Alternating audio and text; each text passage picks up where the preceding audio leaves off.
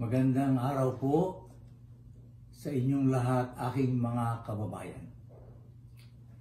Ako po ay nagpapasalamat sa inyong pagdalo sa pagdiriwang na ito ng Rizal Day, kahit sa pamamagitan ng video conferencing lamang. Sana po, kahit sa pamamagitan ng poetic reading ng tulang ito, Mi Ultimo Adios ni Dr. Jose Rizal, ay sabay nating madama ang damdamin niya nang isulat niya ang tulang ito. Ngunit ang aking pong mensahe sa araw na ito ay ihahatid ko sa inyo sa sariling wika at wikang banyaga, English at Tagalog, na ang tawag ay Taglish. Ito po ay bilang isang paalaala sa sinabi ni Dr. Jose Rizal na ang sariling wika marapat na pagyamaning kusa. Uulitin ko po, ang sariling wika marapat na pagyamaning kusa. Let us all then enrich our national language. Mga kababayan, sino po ba talaga si Dr. Jose Rizal? Siya po ba ang ipinanganak sa Calamba, Laguna noong 1861 na naging magaling na ophthalmologist na kinilala ang angking katalinuhan hindi lamang po sa Pilipinas, ganon din po sa ibang bansa. Isang dalubhasang manunulat na may akda ng maraming essays at mga tula, na nagsulat sa mga pahayagang gaya ng La Solidaridad sa Espanya, na nagtatag ng La Liga Pilipina, a reformist society. Kaya po tuloy siyang naging leader ng propaganda movement na walang ibang layunin at gawain kundi ipaglaban ang karapatan ng mga Pilipino, na siyang naging dahilan kaya siya ay pinatay.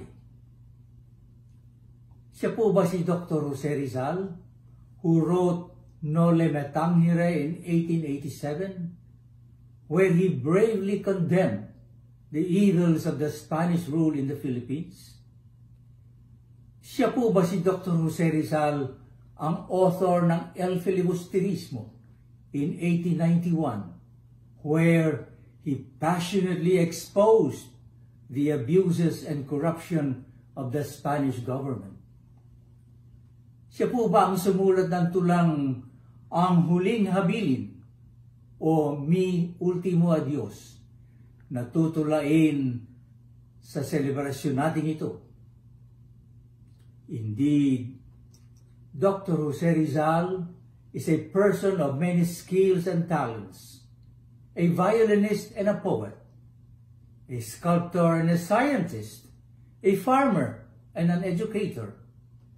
But his greatest legacy is his undying love for his country. He was willing to die for it. Mga kababayan ko, sa mga sandali pong ito ay naalala ko ang iniwang salita ni Dr. Jose Rizal bago siya pinatay by firing squad sa Luneta noong December 30, 1896. Nang sabihin niya na, I die without seeing the light of dawn shine in our country. You who will see it, please welcome it for me. Mga kababayan ko, this is the reason why I am extending my heartfelt gratitude to everyone who is participating in this celebration of Rizal Day. Indeed, for all of you and for all of us Filipinos together, this celebration is the most fitting welcome to the light of dawn for and in behalf of our very own Dr. Jose Rizal.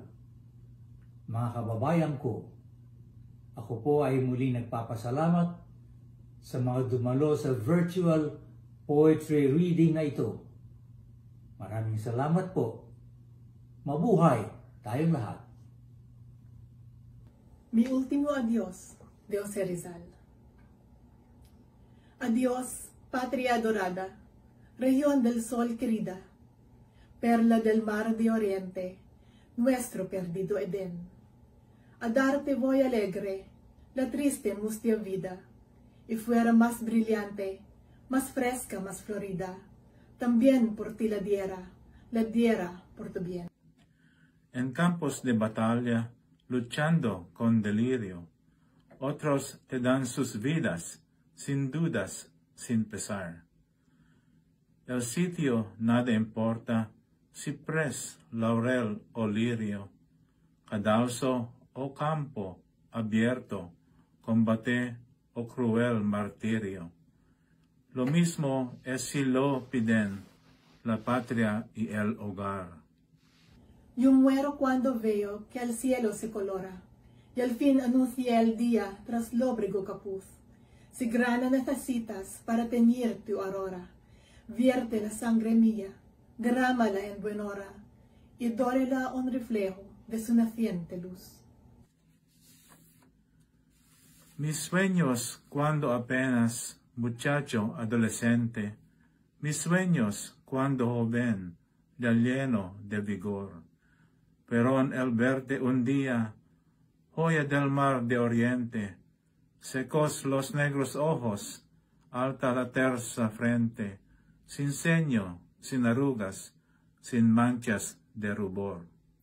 En sueño de mi vida, mi ardiente vivió angelo.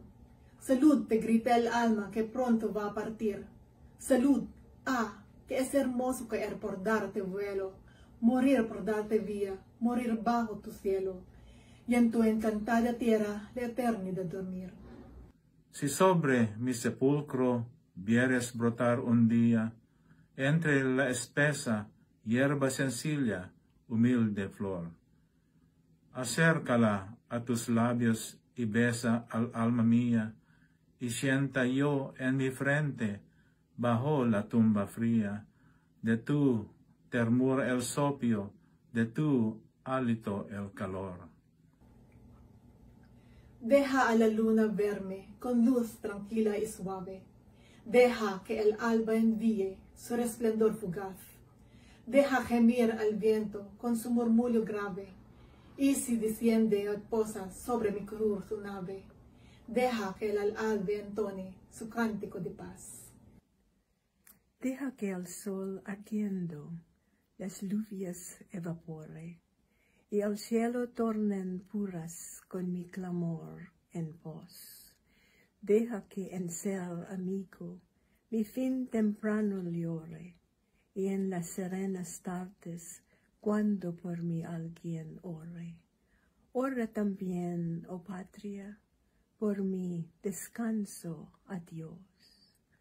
Ora por todos cuantos murieron sin ventura, por cuantos padecieron tormentos sin igual, por nuestras pobres madres que gimen su amargura, por huérfanos y viudas, por presos en tortura, llora por ti que veas tu redención final. Y cuando en noche oscura se envuelva el cementerio, y solo muertos queden velando allí, no turbes su reposo, no turbes el misterio. Tal vez acordes oigas de citara o salterio.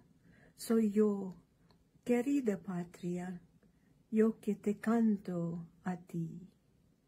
Y cuando ya mi tumba de todos olvidada, ni tenga cruz ni piedra que marquen su lugar, deja que la arre el hombre, la esparza con la asada, en mis cenizas antes que vuelvan a la nada, el polvo de tu alfombra que vayan a formar. Entonces nada importa, me pongas en olvido. Tu atmósfera, tu espacio, tus valles cruzaré. Vibrante y limpia nota se repara tu oído. Aroma, luz, colores, rumor, canto gemido, constante repitiendo la esencia de mi fe.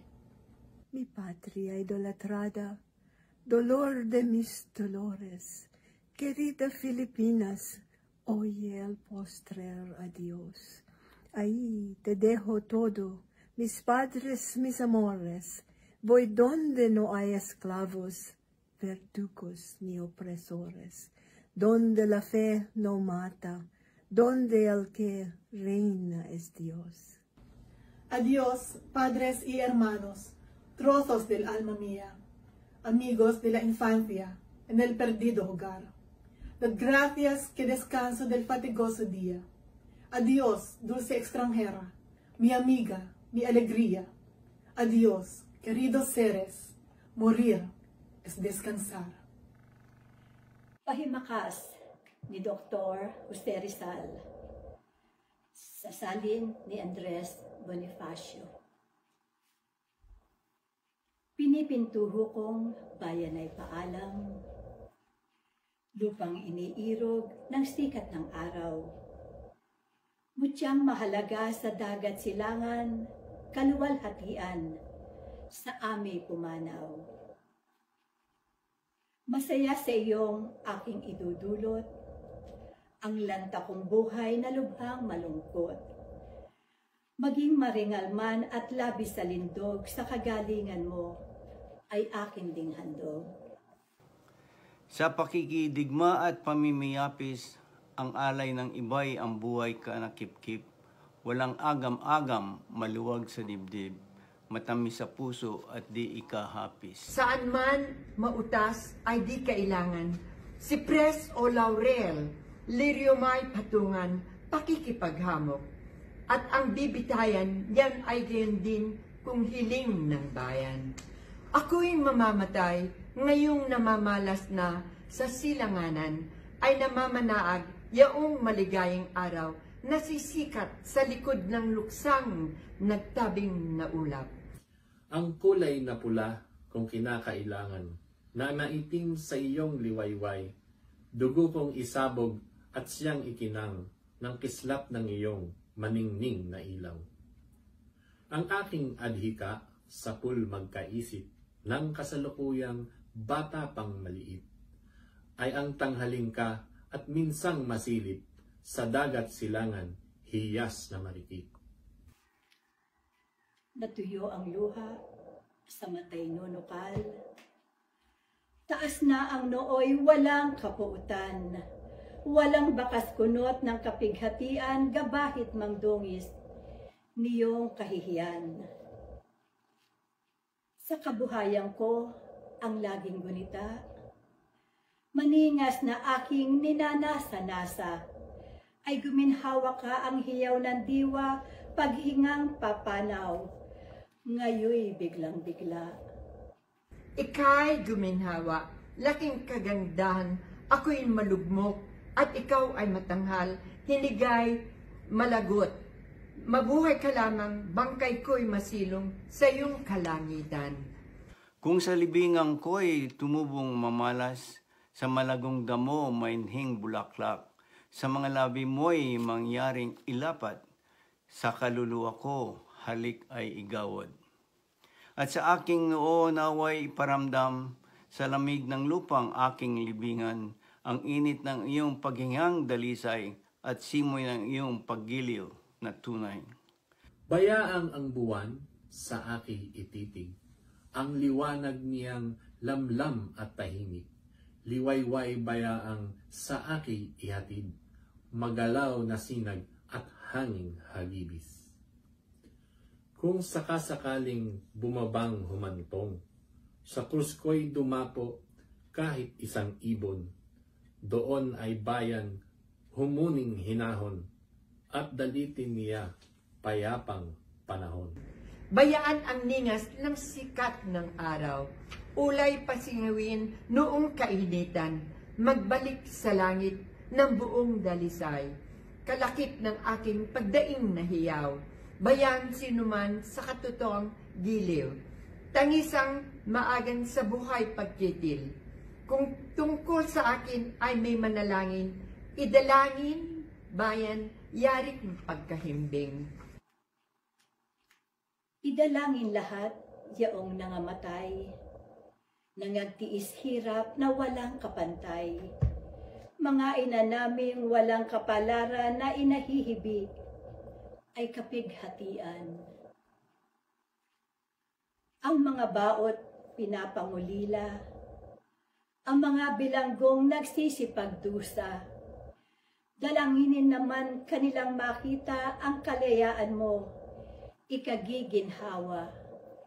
Kung ang madilim na gabing mapanglaw ay lumaganap na doon sa libingat, tanging mga patay ang nangaglalamay, huwag bagabagin ang katahimikan. Ang kanyang hiwagay huwag gambalain, kaipalay marinig, doon ang taginting, tunog ng gitara, salteryo'y magsaliw, ako, bayan, yaot kita'y aawitin. Kung ang libingan ko'y limot na ng lahat, at wala ng krus at batong mabakas, bayang linangin ng taong masipag, lupay asarulin at kanyang ikalat. At mga buto ko ay bagong matunaw, mauwi sa lahat at kusang maparang, alabok ng iyong latag ay bayaan, sila ang babalang, dooy makipisan. Kung magkagayon may aalintanahin na ako sa limot, iyong ihabilin, pagkat himpapawid at panganurin, mga lansangan mo'y aking lilibutin. Matining na tunog ako sa dilim mo, ilaw, mga kulay, masamyong pabango, ang ugong at awit paghibik sa iyo, pag-asang dalisay ng pananalig ko. Bayang iniirog, sakit, niyaring hirap, katagalugan ko ang pinakaliliyag, dinggin mo ang aking pagpapahimakas. Diya'y iiwan ko sa iyo ang lahat. Ako'y patutungo sa walang busabos, walang umiinis at berdugong hayop. Pananalig dooy di nakasasalot, si bathala lamang do'y haring lubos. Paalam, magulang, at mga kapatid, kapilas ng aking kaluluwa't dibdib. Mga kaibigan, bata pang maliit, sa aking tahanan, di na masisilip. Pagpasalamatan at napahinga rin, paalam estrangherang, kasuyokot aliw, paalam sa inyo, mga ginigiliw, mamatay ay siyang pagkagupiling.